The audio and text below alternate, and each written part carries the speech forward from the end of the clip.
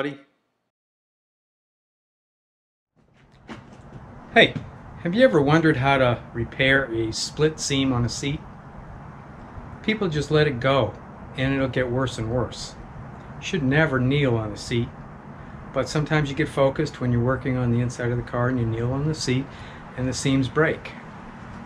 The thread rips, or it's just over time, car's old, UV light has deteriorated the thread and the seam opens up. Well, today I'm going to show you how to easily fix a seam that has split. Doesn't take many materials, really easy to do. Okay, what we have here is a seam in the bottom seat cushion that has ripped open. The threads have ripped, the leather itself is intact, and that will make the repair a lot easier. What we have to do though is we have to tease out some of the thread from the intact stitches. The whole point will be to allow us a tail to tie to once we get through sewing new thread. So I'm teasing out some of the intact stitches on both ends. Just take a blunt tool, something blunt, to tease it out. Tease out the upper and the lower. And I'm just trying to get tags here to tie to at the end of the process. So I've teased out probably ½ an inch on each end, making the gap a little bit bigger. And you also notice that the holes are intact. So the thread has just ripped, leaving the holes intact. That's a good thing. Next thing you'll need is a curved needle. This one's a little big. A smaller one would have been better.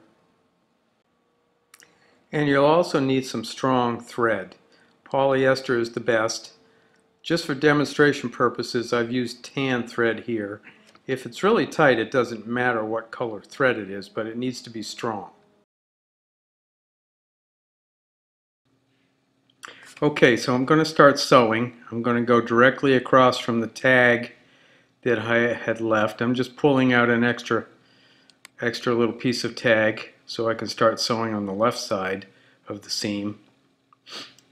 And sometimes it's helpful to open up the holes a little bit. It's also helpful to have a needle nose pliers or some sort of a clamp that you can use as a needle driver. You have to be careful not to stick yourself, which is entirely possible. Just push it through down to the next hole on the same side. You pull it through, and you can see I'm working on the right side. I'm going directly across the hole, directly across from where I came out. Pull it through, leave it loose. You leave the stitches loose. You will tighten them up later. Again, going in on the left side, a hole directly opposite, and push it through down to the next hole.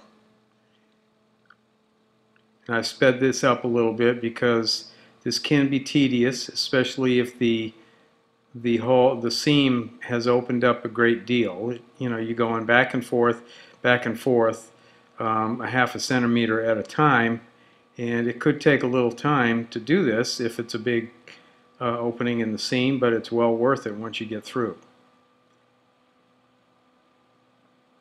So as you can see, there's nothing technically challenging or difficult to this. You just have to make sure you don't lock the stitches. Make sure you go directly across. I'm just opening up the hole a little bit there. Push it on through, leaving the stitches loose.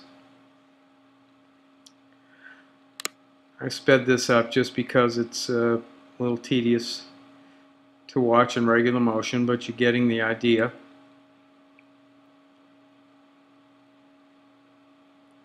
Back and forth.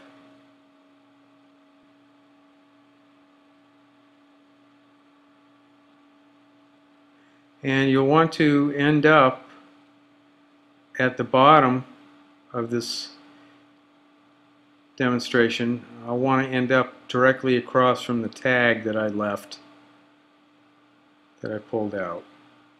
Now, I've only got about an inch of a tag you can leave a couple inches, make it easier to tie the knots at the end. But I'll just use an instrument to help me tie the knots. So I'm almost to the end here. All the stitches are loose.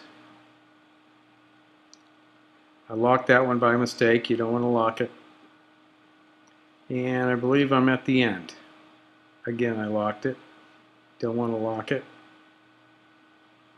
Okay, so I'm directly across from the tag on both ends. Now I'm just tightening up the stitches,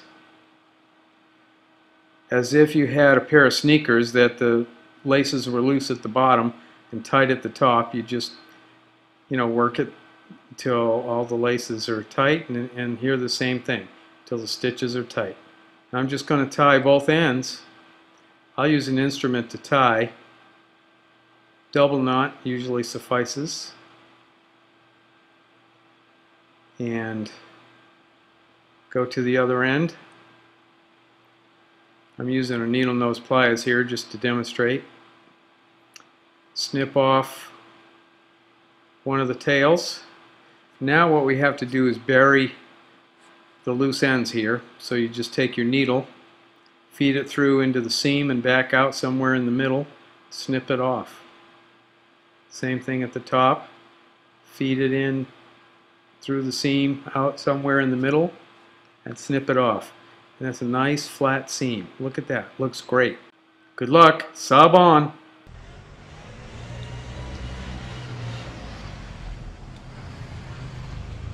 Sob Magic Man.